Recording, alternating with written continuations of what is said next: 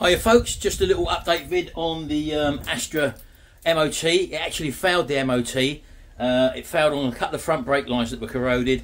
The driver's seat was a little bit loose, one of the fixings had come undone, and a couple of advisories it had on the rear suspension arm or something, I can't remember now, but I can't do it myself to work the front brake lines, so Jimmy, where he works, he's got a local garage there who have said they'll do it for 90 quid, so that's 2 front brake lines, so they're going to sort that out for us. So that'll be done while we're away on holiday. So there's no more I can do about the Astra at the moment. That's awaiting the brake lines and the rear MOT, which is in Jimmy's hand. But before that, I've got to go down to London now. We're going to drive to Gatwick because we're going to Greece, me and Sharon, while Jimmy's in, obviously looking after the house and all that and the dogs. So I'm going to have a look over the ST220, just make sure it's all right for a long journey. So that's what I'm going to do in this video. It's probably about 170 miles, 180 miles to Gatwick Airport from where we are.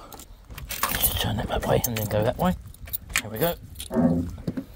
So I'm going to do a little fluid check here and obviously make sure everything's in order. So this is the power steering fluid here.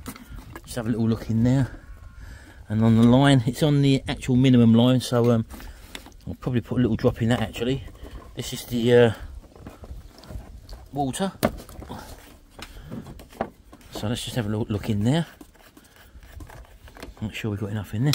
Yeah, that's up to the level, and I can see the antifreeze colour in there, so I'm happy with that, so that can go back on. Do that up.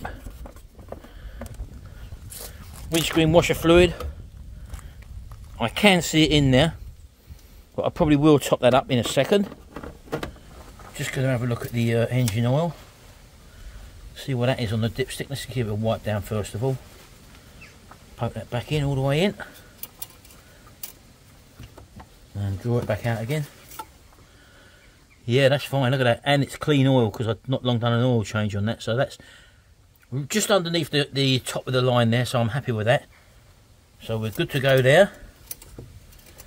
So I've got one of these tyre inflators, which comes in very handy. It's in the Dew one. I did a review on this. Great product, it's never failed to work, and it operates off of the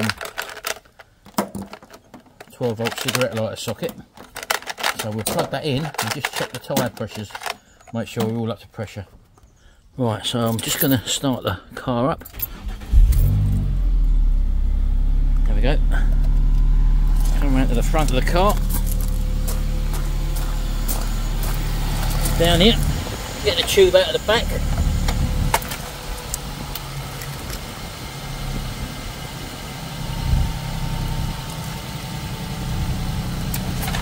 Just make sure it's set on PSI, which it is.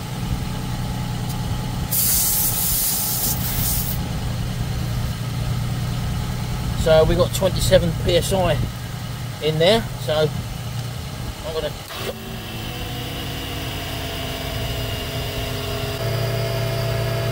There we go, 34 PSI I think I'll put in there. And I'm going to go around the rest of the wheels, folks, and do the same to them as well, get them pumped up. Right, that's it, gone round all the tyres now. There was only a couple of pounds low here and there, so I'm happy with that. Fluids have all been topped up and checked. Brake fluid's okay as well, I've just checked that as well.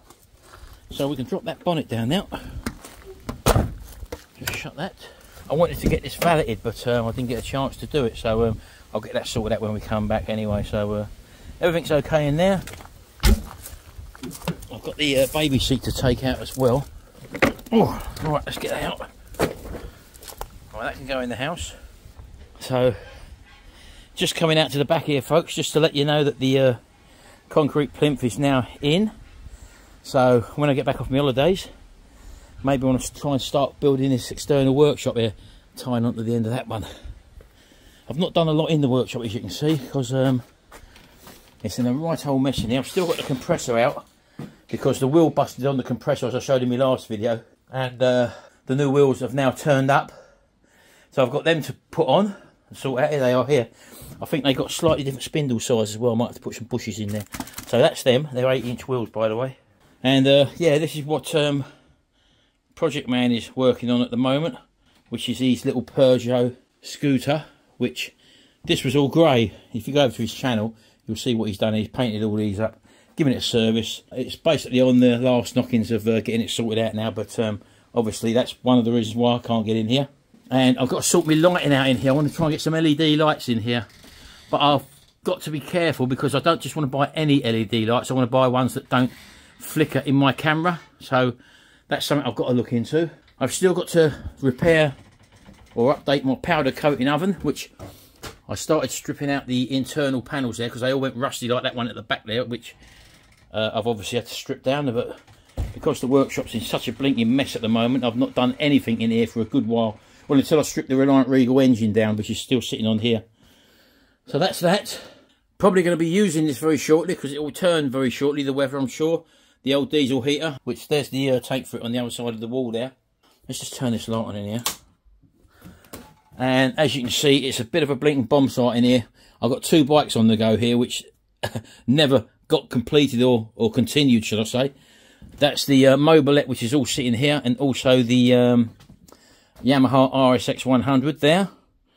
I've got that big Honda lawnmower, which I needed to powder coat, but because the powder coating oven is not... Oh, I've just seen a mouse. I've just seen a mouse run through there and down that hole. Quite a big mouse and all. So I've still got mice problems in here.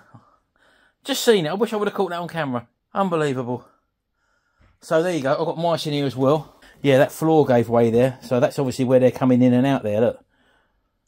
All this to sort out. Look at this. Look. Unbelievable.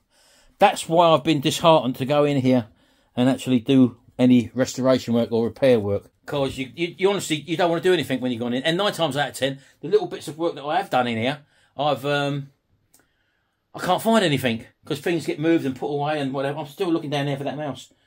It was quite a big one and all. Anyway, that'll be repaired, that floor. Once I've got these lots out, this can all be sealed up then and get the mice out of here. I know I had mice in here, but I've actually just seen it run across the floor. Right, let's turn the lights off and get out of here. So there you go, just a little update video, folks. Not much in it at all, apart from me just looking at these 2 cars and telling you about them, and also the plans in the workshop. So hopefully when we get back, I'm going to try and get that new workshop built and bring that to you as well. Yeah, that's about it, I'm afraid. So keep tuned. Do have a look at my old videos if you want a little binge watch. There's some interesting stuff there. There's a few hundred videos on there on all different subjects, different cars, different vehicles, lots of lawnmower repairs and restoration. So do have a little binge watch, see if you like it, and if you do like it, hit the old subscribe button and watch out for further episodes coming up very shortly. This is something I want to get repaired and get this back on the road there, which is the old trotter van. I'm still waiting to rebuild the chassis and the engine. The bodywork's ready to go, and I didn't realise I've had that for 9 years. I started the restoration on this channel 9 years ago. There's over 40 videos on the work that I've done up until now, but we've not put a video out for a good 2 or 3 years on it now, so that's what I'm trying to get going with that one. Anyway, thanks very much, folks. We'll see you in the next video, and until then, bye for now.